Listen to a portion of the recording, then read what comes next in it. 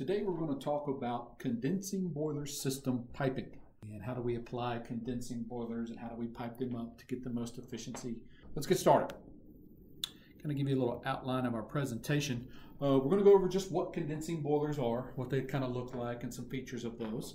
We'll talk about how to pipe them up, whether it's constant flow primary, variable flow secondary, or maybe variable primary, and a couple other options on how to do that. We'll go over boiler minimum flow rates, and we'll talk about buffer tanks. Do you need one in your system or do you not? How to determine that. And then if you do need one, where to put it. So let's get started straight away. This is what a condensing boiler looks like. This is one of many brands available. This happens to be a fire tube product. The important note here is that it has flexible flow rates from 10 to 150 GPM. Here's another one. This is another fire tube product. Flexible flow rates in this model up to 350 GPM. Regardless of the brand, regardless of the style of condensing product, every boiler's efficiency curves are going to look something like this. Mother Nature dictates what these efficiency curves look like. It's all based on the dew point of gas, the combustion products in the flue stack. And here's what we know. If you look at the right-hand lower portion of this chart, return water temperature 140, 150, 160 degrees means we're in the non-condensing mode, and we're somewhere around 87 to 89% efficient. The colder the return water temperature you see, the higher the efficiency. And that's true for every condensing product on the market. They all won't have the same slope, but they'll all look essentially the same. Lower return water temperature means higher efficiency. Now you'll notice there's three curves on this particular chart, and they're at 100% firing, 50% firing, and 5% firing. 5% always being more efficient than 50, and 50% always being more efficient than 100 at a given inlet temperature. So what we notice is colder return water temperatures and lower firing rates get the most efficient use out of that product. What does a water tube product, what does a fire tube product look like? A water tube boiler essentially has water in the tubes. In this particular instance, the tubes are in a 360-degree pattern. The fire out of the burner goes down between the tubes and the water runs through the tubes. In a fire tube product, the fire goes down the tubes and there's a large water jacket surrounding it. A lot more water volume typically in a fire tube product. That larger volume also lends itself to allowing us to do those flexible flow rates, which we'll get into a little bit later. Before, the only products that were available mostly were a lot of water tube type products. They didn't allow for flexible flow rates because of the low water volume. If you design a job, this is important to note, if you design a job around a fire tube product, but you accept a water tube product, you may get yourself into trouble if you're going to vary the flow across that boiler. So make sure you get which the type you specify. If you want a water tube, make sure you get it. If you want a fire tube, make sure you get a fire tube product. Okay, now you've already made the decision to use this condensing technology. How are we going to pipe it up? Well, constant flow primary, variable flow secondary is traditional. You can pipe just about any boiler in that manner. And this is what it looks like. We've got boilers in the primary loop here with constant speed pumps. And then we have pumps and coils and all the system out here in the secondary and a variable speed system for that. This is the traditional method for piping boilers. You can pipe almost any boiler in this arrangement. Now before we get into piping any further, let's review how you calculate the BTUs. There has to be a heat balance between the primary and secondary loops. And we calculate that with this particular formula, 500 being our constant, right? 8.33 times 60, the weight of water times 60 minutes. That's our 500 constant times GPM times the delta T. So here we have 100 GPM and a 40-degree delta T giving us 2 million BTUs. We're going to use that throughout this seminar. Why 40-degree delta T? You remember, lower return water temperatures mean more efficiency. So instead of designing for 20, we're starting to see designers stretch to 30 and 40-degree delta T. It means smaller pumps, saves you some money. It also means lower return water temperatures, also saving more money. So let's start with this primary secondary example. There are three possible conditions that can exist in primary secondary, no more, no less.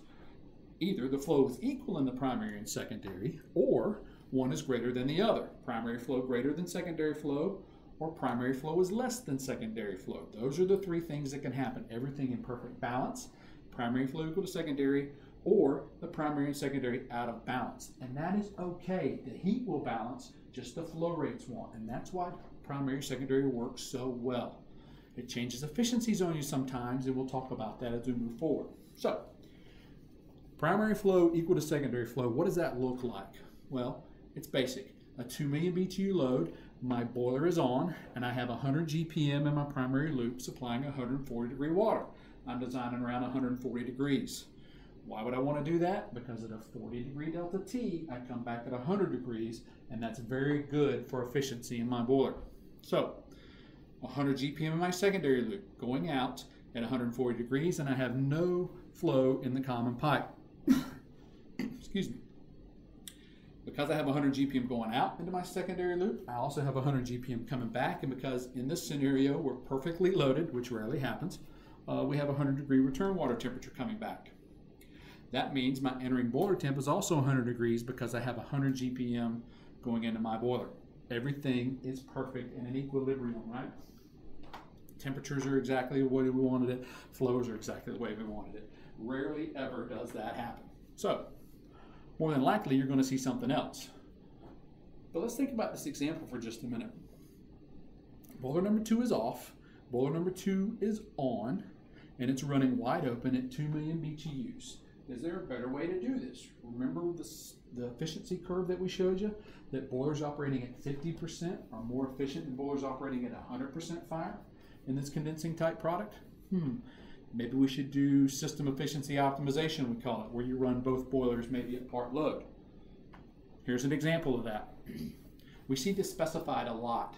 And if you're specifying this on primary, secondary, make sure you're getting what was promised or what was advertised. You got to pay attention to the return water temperature in the primary, especially when the primary flow is greater than secondary. With the constant flow primary, variable flow secondary, system efficiency staging might not be the most efficient. Let's look at that. So I've decided to turn on the second boiler and let them both run at 50%. But because we are constant flow in the primary, I'm running 2 pumps. I now have 200 GPM in the primary loop, right? 2 100 GPM pumps supplying 140 degree water to the common pipe and to the secondary zone. Remember, I haven't changed the load out on the secondary. I'm still 2 million BTUs. So my flow rate hasn't changed in the secondary. I have 100 GPM going out to my building, and now I have 100 GPM going across the common pipe because we're not using it in the secondary. And this is how primary secondary works. It's perfectly okay, perfectly normal. My supply water temp is 140. My return flow rate and temperature is 100 GPM and 100 degrees. Again, I've got 2 million BTUs worth of load.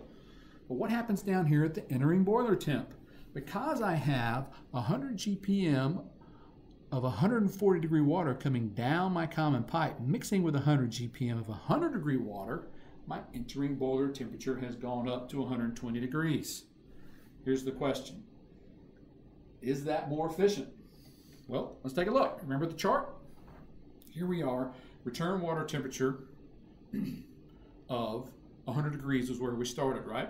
So now we're at about 93.5% efficient. We decided instead of running 1 boiler at 100%, we'd run 2 boilers at 50%. So now those boilers are operating at about 95.5%, 95.25% efficient. So we moved in the right direction. But shortly after turning on the second pump and the second boiler, my return water temperature increases because of the mixing in the common pipe, and we went to 120 degree return water temperature, dropping my efficiency down to right around 91%. So we've actually gone the wrong way. And this is what happens a lot with system efficiency optimization and constant flow primary, variable flow secondary. So, do we want to do that? Maybe in a water source heat pump job, we might want to consider it when our loop temperatures are very low. But in a job where we've designed around 120, 140, 160 degrees, it might not be the best idea. System efficiency optimization, in theory, works great. In practice, maybe not so well. So, that kind of puts us in the primary greater than secondary flow.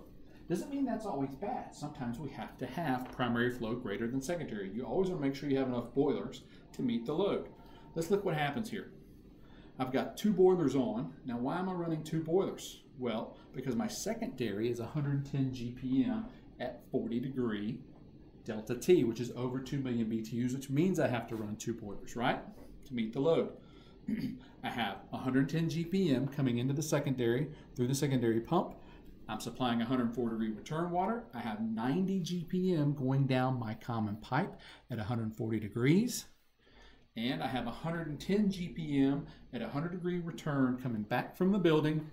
And we're mixing again now at 118. Again, not as efficient as if we were running one boiler, but one boiler wouldn't catch the load, right? Our loop would continue to get colder and people would be uncomfortable, so we have to run 2 boilers. This is sort of the disadvantage and advantages of primary and secondary. You can run multiple boilers, but your flow rates and temperatures are going to change, and your efficiency is going to move around based on whether primary is greater than secondary. Okay? It's perfectly all right. Well, what happens if primary flow is less than secondary? I mean, if primary flow is greater than secondary, it means sometimes our return water temperatures are elevated. Maybe we want to run primary flow less than secondary. Well, when that happens, it usually means there's been a load introduced into the secondary than more than the boiler running, or 2 boilers running, can handle. What does that look like? So we're running at 2 million BTUs. Let's say we're in a hotel, and there's a conference room or a ballroom down the hall, and they've decided to open it up for an event. Maybe that room was kept at a lower temperature. When that room is finally turned on or set into occupied mode, the 2-way valves go open on the air handling units, and we get a dump of water into the loop, right? Or we get a load dumped into the loop. When that happens, the flow rate's going to go up in the secondary. So all of a sudden, our flow rate goes up to 150 GPM when it was at 100 GPM. Now I have 50 GPM in my common pipe, but it's going up this way and mixing here. What happens then? Well, the supply temperature drops because I'm mixing 50 GPM of 100 degree water with 100 GPM of 140 degree water, making 150 GPM of 127 degree water. If you design for 140 and you only get 127, you might have comfort complaints. You probably will. So what does that mean? We need to turn on the second boiler. So we'll have 150 GPM of 100 degree water coming back. We need to turn that second boiler on, otherwise you'll have the comfort complaints. This is also why in primary, secondary, we like to see our boilers looking at the secondary loop supply, this 127 degrees area right here, so that we know when it's time to bring on another boiler. When the secondary flow is greater than the primary flow, the supply water temperature will drop. So we don't typically operate there. That just took very long. That just tells us we need to turn on that second boiler. Okay? Now, when we turn on the second pump, what happens? Remember, we were primary flow less than secondary, but now, because they're not perfectly matched, we're going to go right back to where we were earlier with primary being greater than secondary. So we'll have both pumps on, supplying 140 degree water, both boilers on.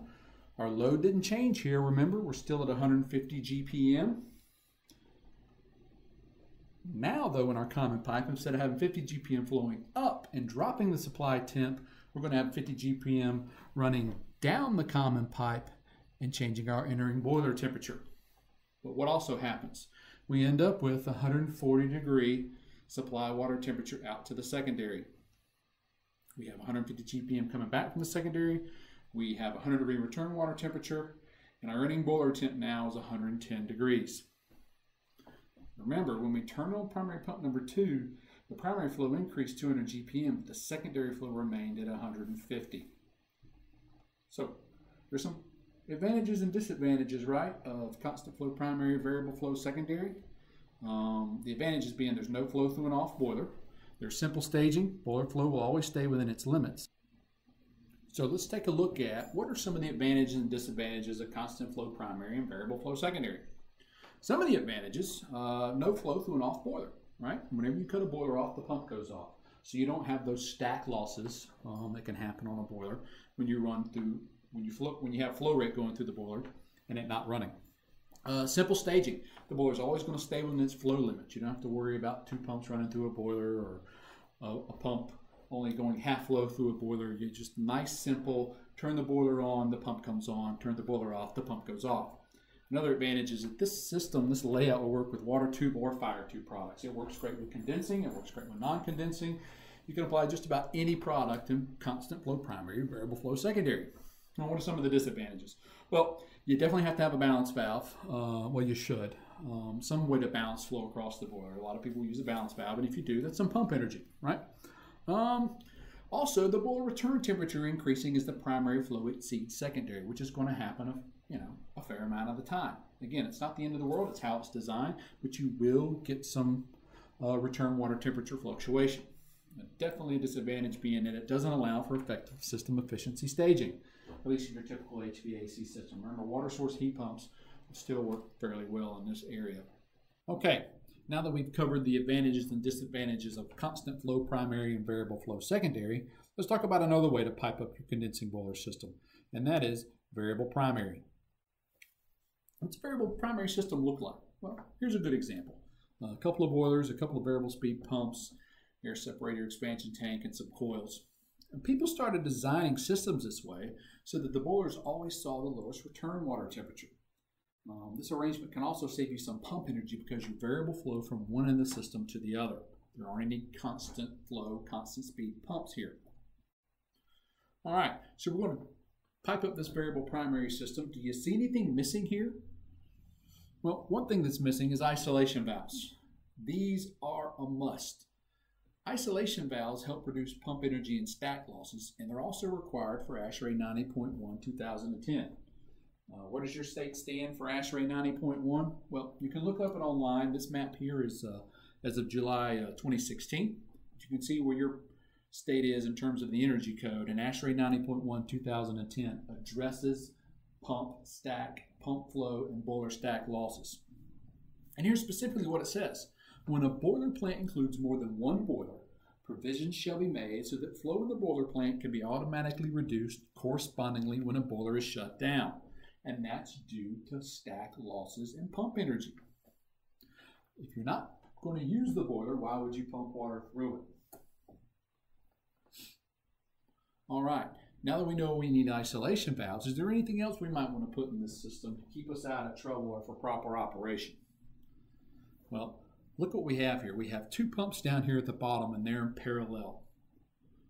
Is there any chance that those two pumps could come on together and run through one boiler? And the answer is yes, we've seen it, because the pumps are controlled by the building management system or the variable speed pump controller. They're not controlled by the boilers.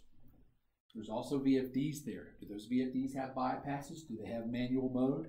Is an operator going to come down to the central plant where these pumps are and say, you know what, we don't have enough flow rate out in the loop. I need to turn both pumps on. There's a chance you can overflow these boilers. And with too much velocity, you can erode the tubes and ruin equipment.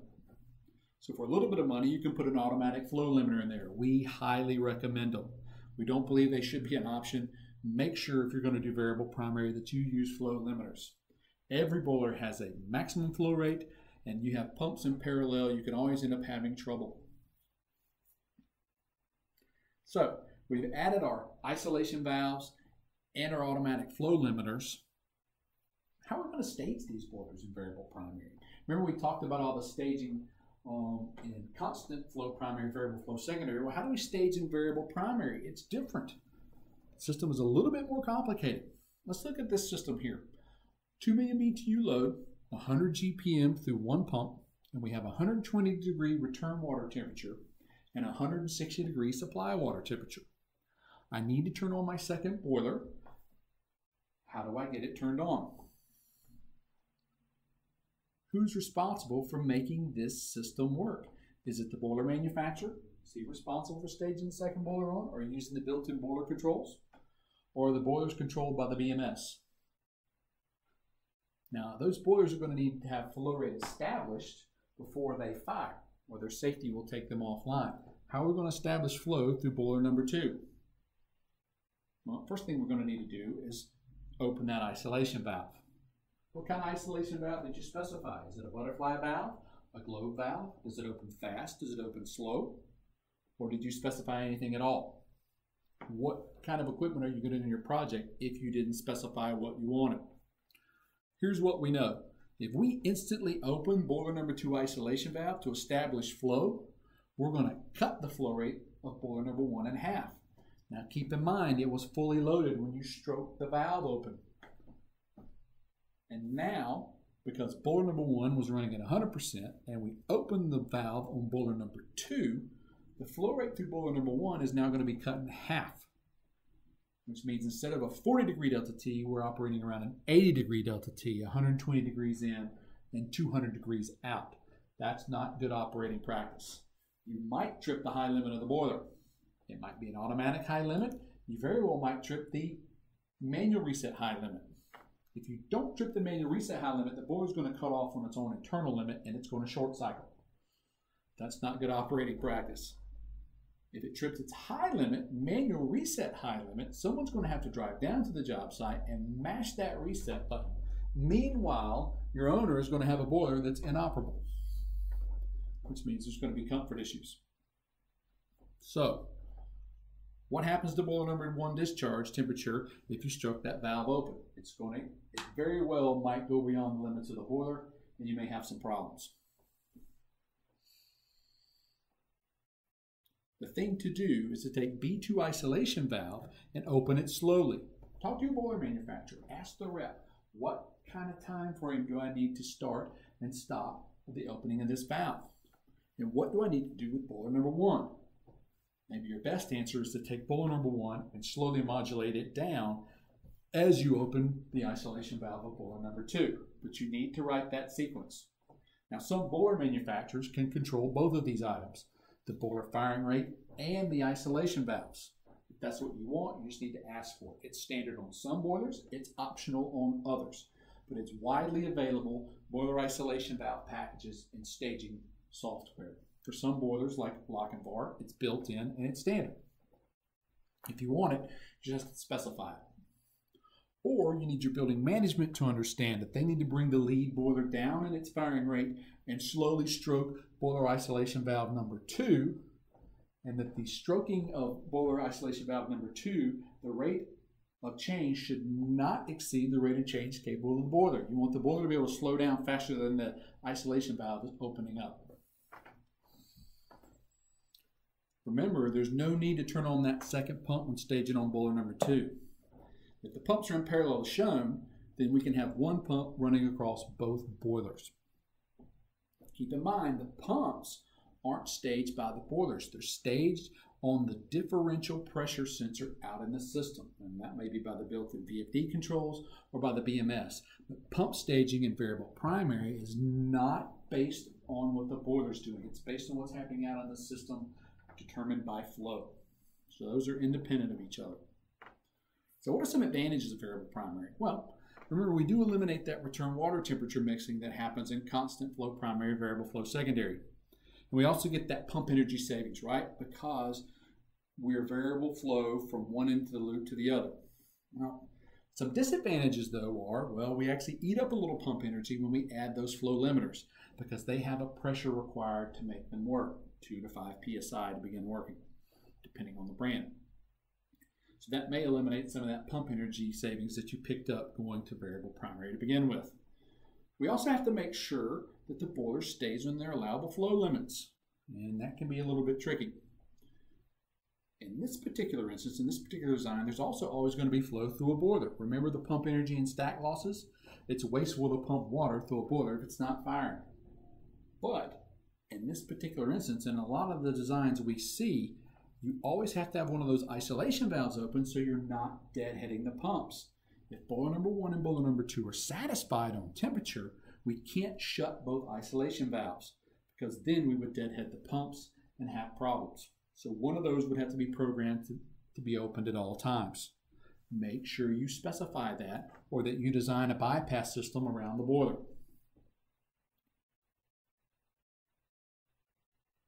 The other disadvantage of this variable primary system is that complex boiler staging we talked about. Who's in charge, who is going to stroke the isolation valve, and who's going to determine what the boiler firing rate needs to be.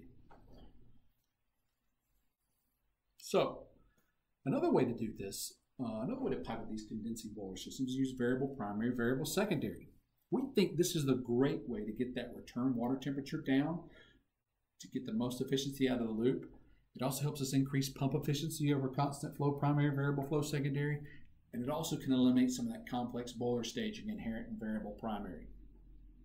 And how do we do that? Well, we use ECM motor technology.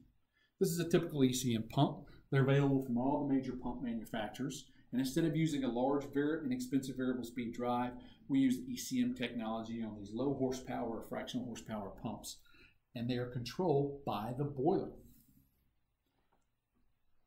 Remember that constant flow primary example where the constant flow in the primary was greater than the variable flow in the secondary, and so our return water temperature was up at 118?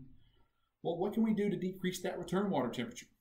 We can change the flow rate, drop the flow rate in the primary, and we do that with ECM technologies. Remember, we were operating down here with 118 degree return water temperature, and with ECM technology, we can go back up the efficiency curve by dropping the flow rate, matching the flow, the primary and the secondary. So here's our example. We have 110 GPM now with this ECM technology pumping 55 GPM across each boiler. We have 140 degrees. We have 110 GPM out in our loop, which is more than one boiler could take at the time. We have no flow in the common pipe. We have 140 degree supply water temperature out to the building, so everyone is happy, no comfort complaints. We have that same 110 GPM coming back at 100 degrees, so more than 2 million BTUs. And now I have that entering boiler temperature with no mixing in the common pipe at 100 degrees instead of 118. We've moved the right way up the efficiency curve where we have lowered the return water temperature and decreased the firing rate. So, how do we do that again? How do we vary the speed across these boilers? Well, we do it based on delta T. We program your design delta T, whether it's 20, 30, or 40 degrees, or 27 degrees, or 35 degrees, into the boiler at startup. And the boiler sends a signal to the pump. If the delta T increases, we increase the pump speed. If the delta T decreases, we decrease the pump speed. This prevents from overpumping the primary, which minimizes the return water temperature to the boiler. It eliminates that mixing. If you can control your pumps this way, you'll maximize the boiler efficiency. Lochinvar can do this out of the box with their standard boiler controls. If you want it, all you have to do is specify that you want variable primary, variable secondary. It's optional for some manufacturers, and it's standard out of the box for others. But if you want to do this, make sure you specify it in your boiler schedule.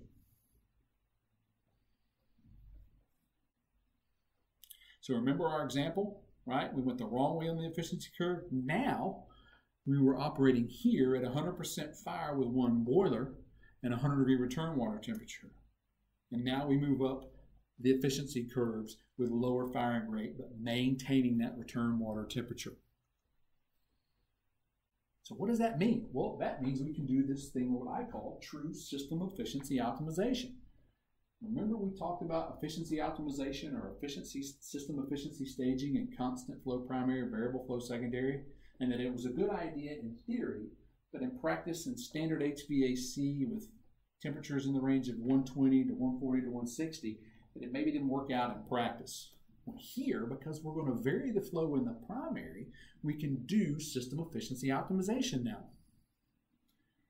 So here we are with a 2 million BTU load, 100 GPM at 140 degree supply water temperature. Instead of running across one boiler with full speed one pump, I'm operating two boilers, both pumps at half speed, 50 GPM apiece. I'm operating one pump in the secondary at 100 GPM, so my flow in the primary and my flow in the secondary match, which means there's no flow in the common pipe. I still have my 104 degree supply water temperature going out to the building, so no comfort complaints, everyone's happy. I have 100 GPM of 100 degree return water coming back, so 100 GPM at 40 degree delta T, 2 million BTU load, and I have two 2 million BTU boilers operating at half flow and half fire, and my entering boiler water temperature is 100 degrees because I don't have mixing in the common pipe. This is system efficiency optimization, and it's built into a lot of boilers. They have this program already in them. It will bring on more boilers and operate them at low firing rate. And if we add the ECM technology, we can take advantage of this.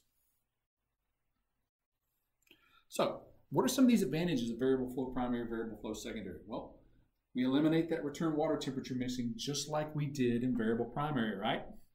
We also have that optimal pump energy savings because we're variable speed from one end of the system to the other. Another advantage, though, is that there's no flow through an off boiler. There's no isolation valves, no flow limiters, no balance valves even. And we now can do true system efficiency optimization with this variable flow primary, variable flow secondary example. Let's talk about boiler minimum flow rate. Looking at the same system we were looking at before, let's look at a 2 million BTU boiler. Does your boiler have a minimum flow rate? Well, number one, you want to look and see what the manufacturer published in your literature about minimum flow rates. But you have to be careful. Some manufacturers will state there is no minimum flow rate across their boiler. And in theory, that might be true. But in practice, we're going to show you how that's not. In certain areas, maybe you can get a really big delta T across your boiler. But we're going to tell you there is a minimum flow rate, and these are the numbers to show it. Okay? So be careful when looking at the manufacturer's literature. Also notice that some manufacturers might publish two numbers. They might publish a minimum startup flow rate, and then they might publish another number called the minimum post-startup flow rate. And the minimum startup flow rate is going to typically be a higher number. And then the minimum post-startup flow rate will be once the boiler's gotten started at a higher firing rate, it can turn down to a lower firing rate, and that number will go down. So if you see a minimum flow rate of 5 GPM published, there might be another published number of 25 GPM because that's what it really requires to get the boiler started. And that's because most boilers have a little bit higher startup firing rate than they turn down to. And so you want to make sure you're designing around the higher number, okay? Don't get yourself into trouble. So every boiler has a minimum flow rate, and here is why. A 2 million BTU boiler that starts up at 30%, and that's a good conservative number. Some boilers actually start up at 50% firing rate. Make sure you know what you have. Let's look at this 2 million BTU boiler we've been using in all our examples with a 140 degree set point. Now, we don't cut the boiler off at 141 and on at 139. We have what's called a set point operating range. So in this particular instance, we're going to use a 12 degree range. This is not your delta T for design. This is the operating range around set point. We want 140 degrees so that everyone in the building is comfortable. We want 140 degree supply. But if there's not a big load, we're going to meet that. And so we want to allow the loop to get up to 146 before we shut the boiler off. And then we're going to allow the boiler to cool all the way down to 134, that 12 degree range, 6 degrees above 140, 6 degrees below. So it's off at 146 and the boiler cuts on at 134 degrees. This is sort of our set point operating range. It's important. That's adjustable, by the way. Most boiler manufacturers will allow you to program that at startup. You can adjust that from 5 degrees to 12 degrees to 20 degrees, whatever you desire. But that's going to also mean there's more fluctuation in your boiler loop. Okay? So we want to use some sort of dead band, some sort of set point control range around the set point. And here we're going to use 12 degrees in this example. The manual reset high limit here is 205 degrees, and that is a safety set on the boiler. We don't want to trip the manual reset high limit. We don't want to put 205 degree water in our loop. Our expansion tank probably wasn't sized for it, and also it can be dangerous. So to protect the boiler, we have a manual reset high limit. Now what does that do? If the manual reset high limit trips, if you put out 205 degrees or something hotter, that boiler is going to shut down, and it will not start again until someone drives to the job and mashes the reset button. It will be down until someone physically goes to in front of the boiler and mashes a physical button.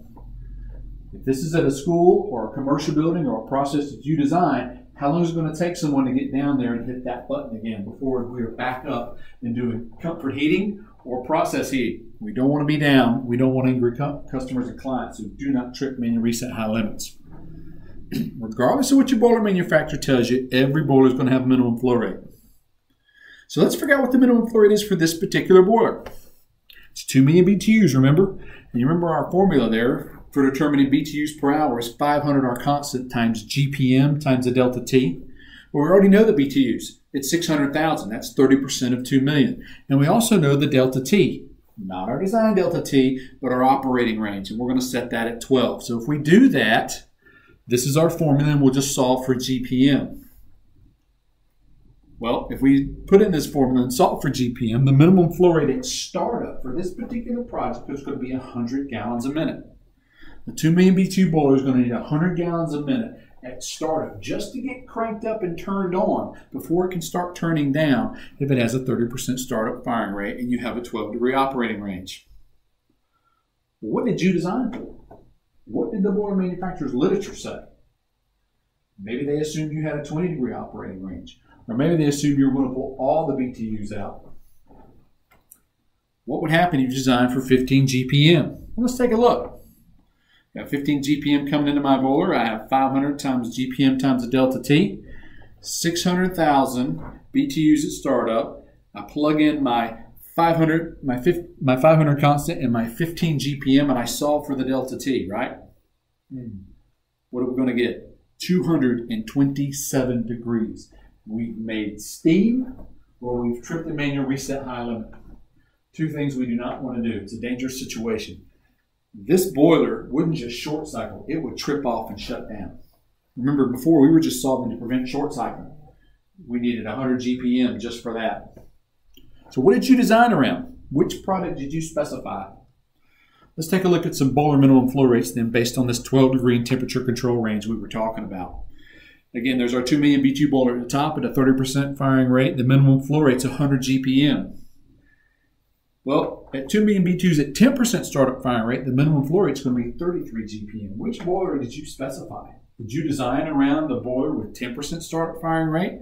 And did you accept as an equal the boiler with 30% startup firing rate? If you did, you're going to be in trouble. You're going to have some operating conditions and some problems and maybe an angry client.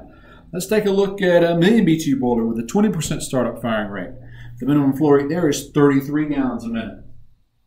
Well, which boiler did you specify? Did you pick a 1 million BTU boiler at 10% startup firing rate and you got 17 GPM required? And again, you might be in trouble. If you specified a startup firing rate of 30% and you accepted a boiler with a startup firing rate of 10%, you're probably not going to be in trouble. We go all the way down to 500,000 BTUs at 10% startup firing rate will be a minimum flow rate of 8 GPM. And if you designed around that product, but you decided to accept a boiler that was 500,000 BTUs at 30% startup firing rate, then you're going to run into trouble because its minimum flow rate was 25 GPM. Does everybody get the picture, right? Make sure you know what you specified and what you're willing to design around, or all the boilers that you're willing to accept as an equal. Which boiler do you think costs more? Which boiler do you think costs less? Higher turn down sometimes can cost more. Sometimes it might be the same price. Let's talk about buffer tanks for a minute. And why in the world would you even want one? And what does a buffer tank do? Well, buffer tanks are simply there because when the boiler output is higher than your minimum system load, we have to have somewhere to store the BTUs. Otherwise, the boiler loop temp is going to go up and we're going to short cycle. So if we can't get enough turn down on our boiler to get below the minimum load, we have to make sure we have enough water volume in our loop to absorb the BTUs. Again, typically it's not a problem, but every once in a while we can run into an issue, and so we want to make sure you understand where to put the buffer tank and how to size for it. Let's just say we need a buffer tank. Well, if we do need one, where are we going to put it? We can put it in the primary, closest to the boilers, right? That kind of sounds like it makes sense. We're going to be right near the boilers where we need them. Well, if we do that, then the tank serves no purpose at all when the boilers and the primary pumps are off. Well, all our load is out in the secondary loop, and so if we're pulling out BTUs there, but we don't see the buffer tank, the secondary loop doesn't pull out of the buffer tank, then we won't be able to use that buffer and those BTUs, and so the buffer tank won't serve any purpose. Well, let's move it out to the secondary then, where the BTUs are needed. Well, if we do that, then we run into the problem that the secondary flow rate is really low. Let's say we're at a low load period, which is typically when you need a buffer tank. Then the boilers can short cycle or shut off due to high temperature limits because we're not pulling enough BTUs out of that buffer tank at really low flow in the secondary. So for us, we feel like the best location is right here in the primary-secondary connection. Make the buffer tank your primary-secondary connection. It can be your decoupler. When we do that, then the boilers can see the tank and the secondary loop pump can see the tank, and everyone gets to use and benefit from that big buffer of water. It provides that system volume to the boilers, even with the really low secondary flow rates. The nice part about having the buffer tank here is it also serves as your common pipe or your decoupler in a primary secondary system, and you can even use it as an air separator if you add an air vent. How do we know if we need a buffer tank? Well, how much system volume do you need? Well, here's an example. Let's take our 2 million BTU boiler again, right? And assume that it has a turn down of 4 to 1. That means that the minimum BTU output is 500,000 BTUs in this particular boiler. Now, the manufacturer is going to recommend a minimum runtime, maybe 5 to 10 minutes. We say 10 minutes just to prevent short cycling. We'd like for you to bring the boiler on and allow it to run for a few minutes. Don't short cycle equipment. That ruins equipment.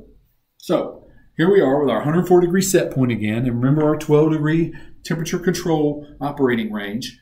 146 degrees the boiler cuts off and 134 degrees the boiler cuts on. And let's assume a minimum load of about 50,000 BTUs. Now, if you don't know what your minimum load is or you don't want to calculate it, assume 0. It's a great assumption. It will not get you into trouble. You might have a bigger buffer tank than necessary, but you won't be short cycling equipment and ruining the warranty.